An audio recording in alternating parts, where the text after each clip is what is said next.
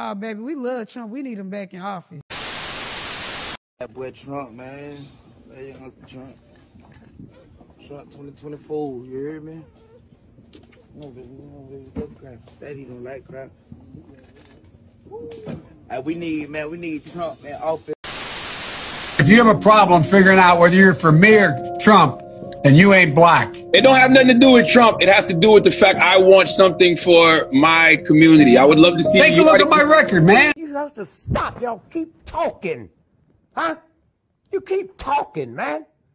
And you shut the fuck up. Huh? All my Joe Biden voters to get out. See y'all. I'm gonna holler at y'all. We're gonna see y'all at the bingo game. We're gonna party right now for our President T24, man. It's a party. What's up?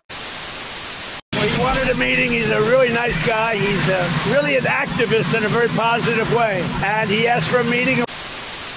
Waka Flocka came out publicly and told the world he supports and endorses Donald Trump, literally letting the world know, if you vote for Joe Biden, get out of my concert. I don't want to be bothered with you. See, I told the world 10 months ago, before everybody jumped on this train, that the youth, celebrities, rappers will be voting for Donald Trump.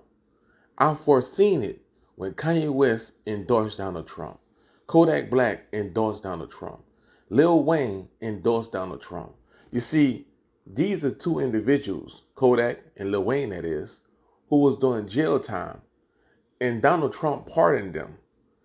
Now, when you look at this, these two individuals have a huge following, and they are really, really close with a lot of industry entertainers as they are.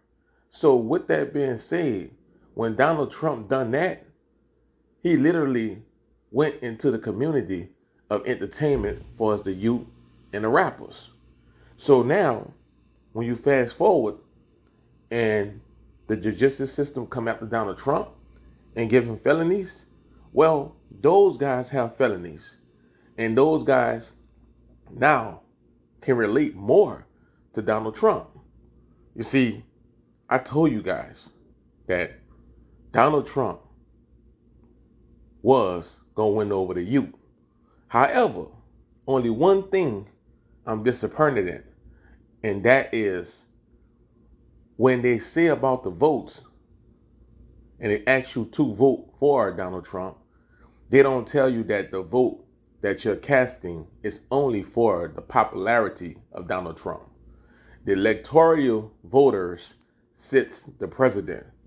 So in other words, when you pass your vote, you're only saying that Donald Trump is more popular than Joe Biden, and you like Donald Trump. But each state have a certain amount of electorals, and those individuals, when they cast their vote, it represents the entire state. That's who actually sit the president.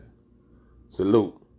Donald Trump will win the popular vote, but I believe that Joe Biden or the Democrat Party will win the electoral vote and remain in office 4 more years. Salute.